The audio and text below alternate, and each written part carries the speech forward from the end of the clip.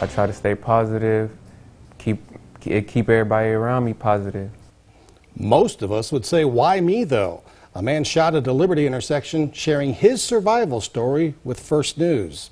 Zachary Woods lost both of his eyes in that violent encounter during June. He spent 2 months in the hospital working to recover. First News reporter Abigail Cloutier talked to Zachary and his family and friends today about the emotional ordeal and the person that they'd like to thank in all of this. She joins us live tonight in the studio. Abby.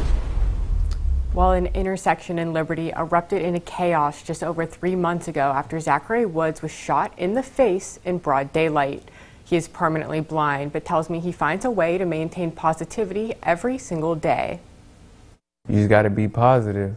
Can't be down, sad, because life goes on. So life gonna go on. You might as well just live it the best way you can. Zachary's mom, Natisha Lee, says she's taken things day by day in the 3 months since her son was shot. He was rushed to St. Elizabeth's before being taken to a hospital in Cleveland just hours later.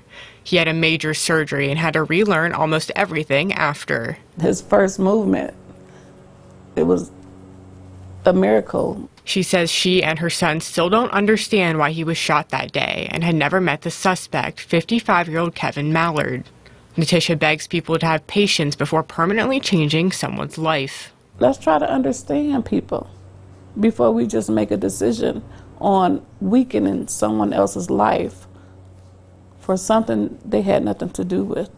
Zachary tells me he was working towards his dream of supporting his mom and his family with a music career when everything changed. With his family's support, he's learning how to do more on his own. It's a lot, but it's something I could deal with. I can push through for sure. Zia Lowry, one of Zachary's friends, was at a restaurant across the street the day of the shooting when her friend pointed out his car. She's always known him as a supportive and kind person. He's caring, he shows love to everybody. Like, you could ask him for anything, and it's still the same way. She helped Natisha start a Facebook page, Raised to Blind Awareness, in his honor. Natisha tells me since the shooting, they've been searching for a woman who helped get her son to the hospital. She says she's the reason her son is still sitting next to her. I just want to give you a hug, squeeze you so tight, and tell you how much I appreciate you.